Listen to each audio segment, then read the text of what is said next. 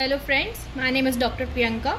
Today I am going to gross a specimen of left bite composite dissection. You can see this is the upper alveolus, this is the lower alveolus. The upper alveolus measure 3 cm in length, lower alveolus measures 3.5 cm in length. This is left side because you can orient the specimen. This is the condyle, this is the upper, this is the lower alveolus. So grossly a tumor is identified in the retromolar trigone area. You can see I am pointing the tumor. This is the ulcer-proliferated tumor in the RMT region. So we have first of all measured the upper alveolus length, lower alveolus length. Now we will measure the tumor size in 2 dimensions, that is approximately 1.8 by 1 centimeter. Third dimension I will measure later on when I will chop the tumor, and I will measure the third dimension with maximum thickness. The base is, as you all see, is formed by lateral soft tissue.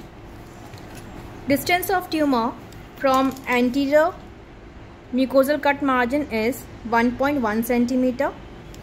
From medial mucosal cut margin is 1.6 centimeter. From superior lateral mucosal cut margin is, you can measure the tumor distance like this. This is 2.5 centimeter. Now the posterior mucosal cut margin is, we have to measure the closest dimension.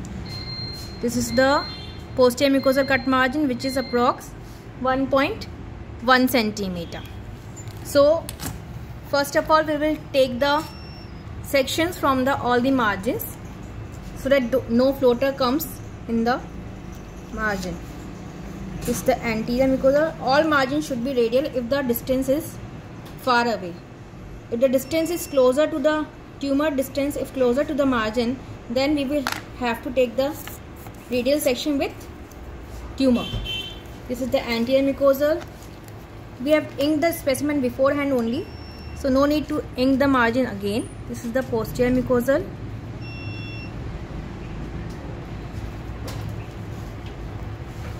Posterior mucosal cut margin.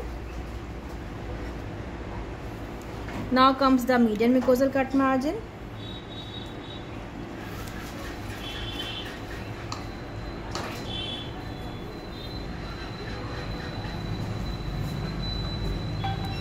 Now comes the superior lateral mucosal cut margin.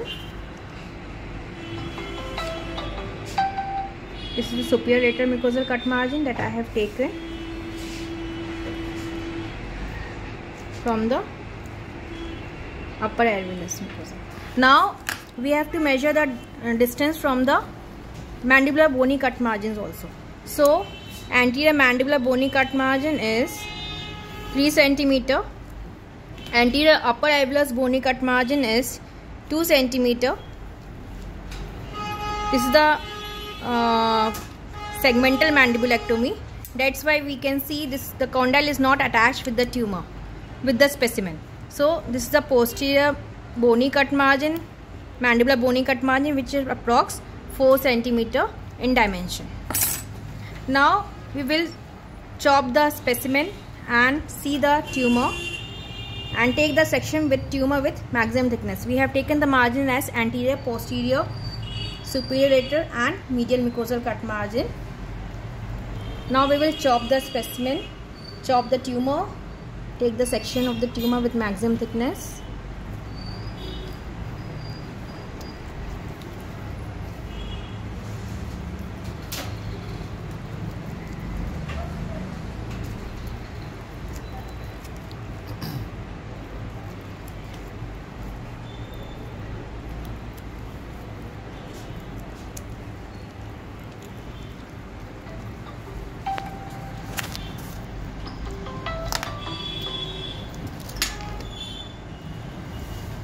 This is a tumor with maximum thickness that I have taken. This is the tumor with maximum thickness. I will ink the lateral soft tissue later on to measure the distance from the base. Another tumor section we will take.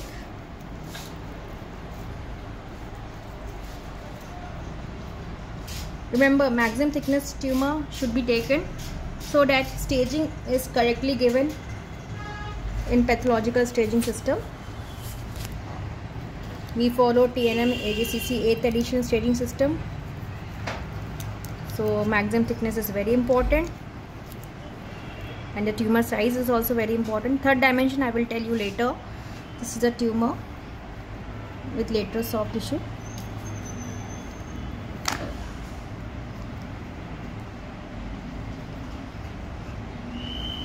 So these two are the section with maximum thickness along with lateral soft tissue. So maximum thickness of the tumor is, this is the section, this is the tumor part. You can see the growth is there, which is blackish in color, grayish white, blackish in color. This is approximately thickness is 1.3 centimeter in maximum dimension, and distance from lateral soft tissue is measured like this. This is approximately 0.7 centimeter in dimension. So tumor with maximum thickness along with base, minimum 3 to 4 sections should be taken with tumor with maximum thickness, so that the maximum thickness documentation is there and we are able to see the perineal invasion easily. Now this is the specimen along with MND, which is attached with the main specimen. You can see this is the level 1B showing the salivary gland. So I will cut the specimen like this. I will remove the MND part. Later on I will give the mandibular cut margin also. This is anterior mandibular cut margin, this is the posterior mandibular cut margin, this is the upper alveolus mandibular cut margin. Now I will gross the MND part. So along with the salivary gland we will remove the level 1B lymph nodes. So this is the level 1B lymph node. We will measure the salivary gland size.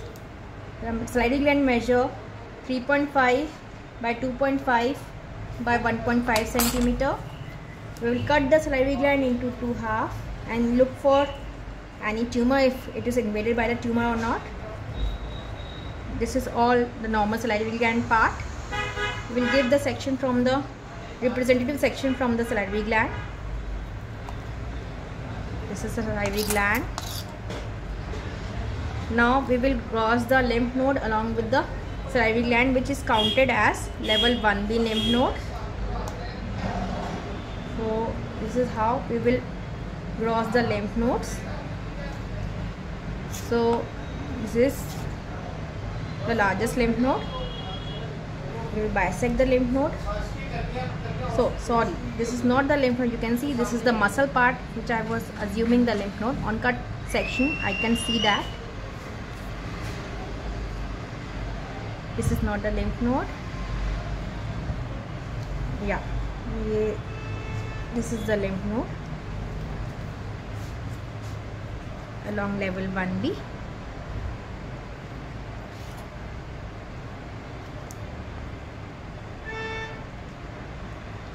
Minimum 14 lymph nodes are required for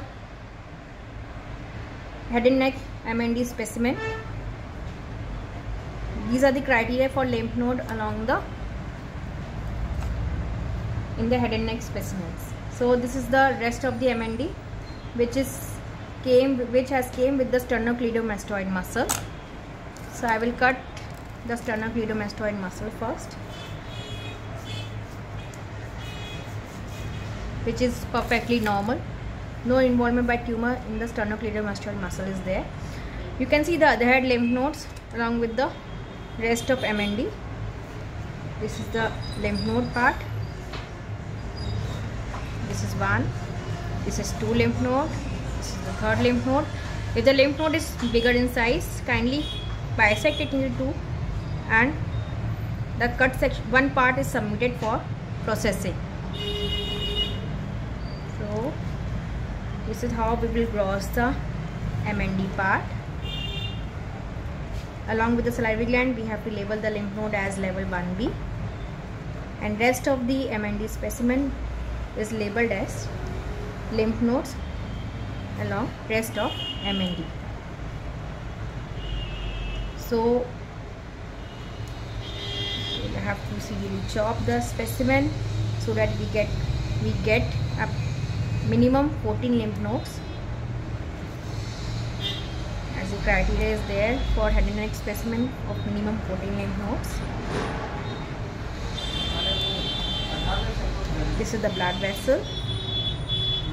Now this is the lymph node. I will submit it also.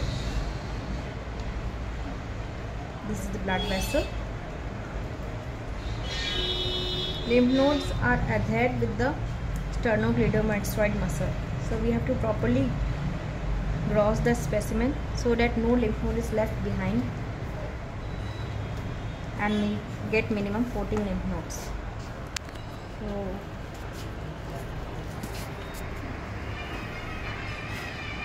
this is the Ca Mandible only muscle part. Need to seriously chop it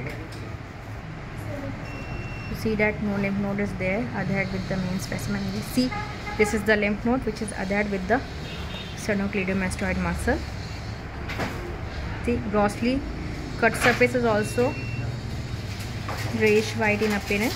We will cut it into 2 halves and submit the whole of the lymph node along with the capsule. Capsule submission is very important. We will submit it entirely, bisect it and submit it, as we are feeling that the node is positive. So capsule submission is very important, as perinodal extension is very important for TN staging of the head and neck cancer. If a single node is positive and it is showing perinodal extension, then the staging changes to N2A, and the node is positive and it is not showing the single node positive and not showing perinodal extension, then it is labeled as N1. So that's why we have to gross the nodes in such a way that capsule remain intact with the nodes. So this is how I have grossed the specimen. No lymph nodes are left behind, only the muscle part is left. So A is the tumor with maximum thickness and lateral soft tissue which is forming the base. B is also the same, C is also the same. Now comes the D part, which is anterior mucosal cut margin. E part, E section is posterior mucosal cut margin. F section is superior lateral mucosal cut margin, and G section is medial mucosal cut margin. And H section is lymph nodes, level 1B lymph nodes along with the main specimen. And this is the lymph node which we have bisected and submitted entirely. And these are the rest of the lymph nodes which are submitted in 3 to 4 sections. So minimum 14 lymph nodes criteria are required. And now we will take the margins. This is anterior mandibular cut margin. Underlying bone we will cut and see whether the tumor part, underlying bones means the bone beneath the tumor part. So we have to check whether underlying bone is involved or not. We have to specify it grossly also. This is the way, and this is the RMT area. We can see the bone is not involved grossly. If the bone is involved grossly, the blade of your scalpel easily penetrate the bone. You can see it is not penetrating the underlying bone. So underlying bone is not involved by the tumor grossly. You have to mention it. And we have to take the representative section from the RMT area of the underlying bone for documentation of purpose whether the underlying bone is involved or not. I will take the section by using a bone cutter later on. This is how we have grossed the specimen. And after grossing the specimen, just see to that you draw a well labeled diagram. This is the A section, This is the tumor part. This is the lateral soft tissue. So tumor. B is also the same. You have to draw the sections like as they are taken grossly. This is all the tumor with maximum thickness and base. D is anterior mucosal cut margin. E is posterior mucosal cut margin. F is superior lateral mucosal cut margin. G is medial mucosal cut margin. H is lymph nodes along level 1B. This is salivary gland and 2 lymph nodes that we have crossed. Now comes the eye part, which is we have bisected the single lymph node, 1 lymph node bisected. Then after that J part, in which we have 1, 2, 3, 4, 5, 6 nodes. Then after that K part, in which we have 4 to 5 nodes. This is how we have to draw a well labeled diagram after grossing, so that during processing the lab technician knows what the tumor size is and mix up is less likely if we can match the diagram with the block that is formed later on.